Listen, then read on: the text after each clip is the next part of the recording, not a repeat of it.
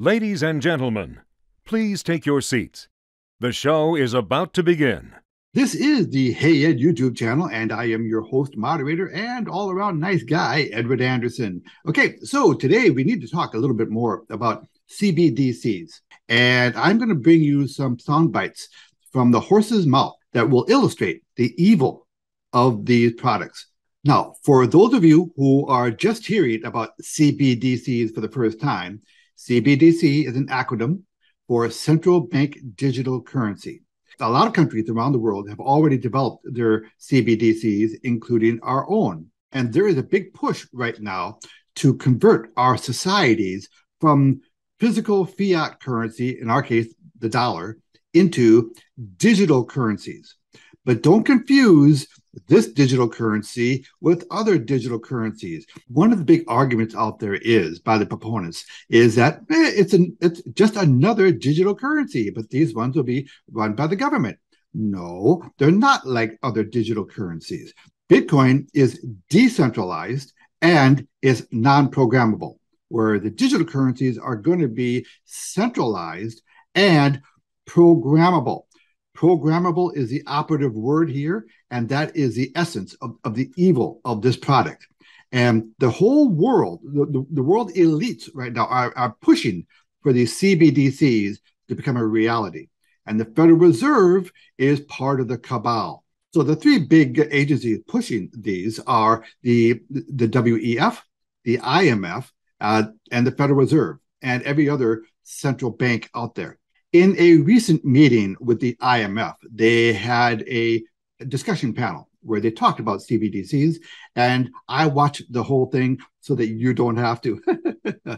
But I want to highlight a few sound bites that proves my point. You don't have to take my word for any of this. So let's take a look at a few key sound bites. Please welcome Queen Maxima.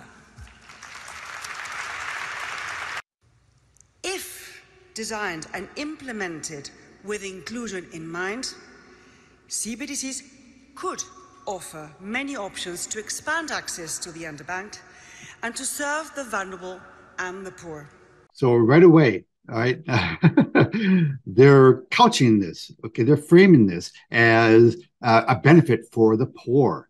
And the whole theme here on this is about inclusion, financial inclusion. So they're cloaking the evil of the CBDC with this patina of goodwill and looking out for the poor.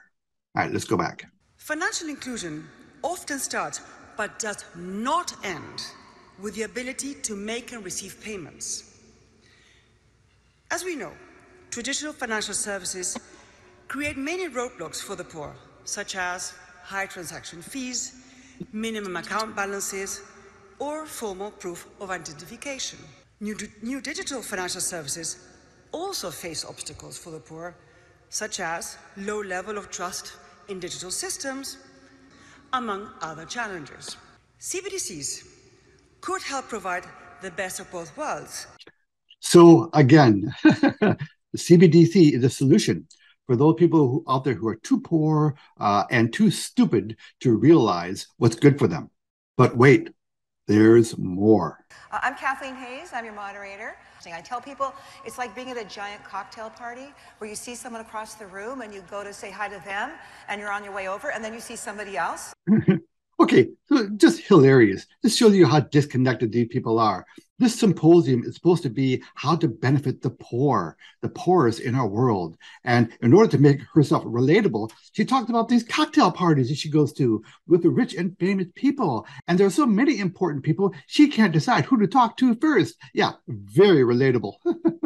I use digital payment platform for over 60% of my transactions. We must remember that more people have access to mobile phones than they do bank accounts in developing countries. I think a central bank digital payments app that prioritizes interoperability and accessibility can really leverage the uptake of mobile phones in low-income countries to drive financial inclusion. Okay, so they have all these young people talking about how wonderful this new financial system is going to be. And the word inclusion.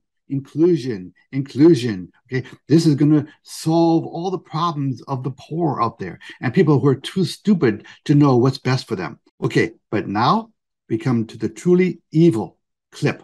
I want you to pay attention to this next gentleman, because what he is going to say is going to send shivers down your spine. And finally, the third way we think CBDC can improve financial inclusion is through what we call programmability. Did you hear that? Programmability. That is a very important word. Listen to this. The third way we think CBDC can improve financial inclusion is through what we call programmability. That is, CBDC can allow government agencies and private sector players to program, to create smart contracts, to allow targeted policy functions. For example, welfare payment. Are you listening to this? Programmability is going to allow them to target certain areas of the society. Let's listen to that one more time, because this is the essence of CBDCs. By programming CBDC, those money can be precisely targeted for what kind of people can own and what kind of use this money can be utilized. Okay, so don't kid yourself. They're not going to stop with welfare recipients telling them, okay, you can spend this money on food, but you can't use them to buy cigarettes or booze. Okay, I'd be okay if that were the case. You know, if they had food stamps that said, well, they already do that, right? You can't use food stamps to buy liquor or to buy cigarettes. It can only be used for food, right? So it's already, that kind of restriction is already there, but it's not going to stop there, because everybody is going to use CBDCs, right? If you have a government that doesn't want you to buy cars that run on gasoline, or that don't want you to be eating real meat, or don't want you to engage in any activity that they do not approve of, you will not be able to spend your money. Okay? They're in control of your money. And if they're in control of your money, then they are in control of your life. They will determine the life that you will have. This is the central evil of CBDCs. So as this term, CBDC, becomes more pervasive, and you start gearing up toward rolling it out and shifting from fiat currencies into this new form of currency, I want you to be well educated about what it really is. And you should push back in any way you can think of. Write letters to your congressmen and your senators. The thing is here, okay, the government, they have all the guns, right? they make these kind of rules. They could, at some point, outlaw fiat currencies. They could outlaw those dollar bills and those British pounds and those Australian dollars that are in your wallet. They could outlaw them and they'll be worthless. That is what they're eventually shooting for. We have to resist this. So this is why my first recommendation out there of a three-pronged approach is to extract yourself from the traditional financial system as much as possible. The only actual money in the world is gold and silver. This is the only actual money. Fiat currencies are fake. They're not real money. They're currencies.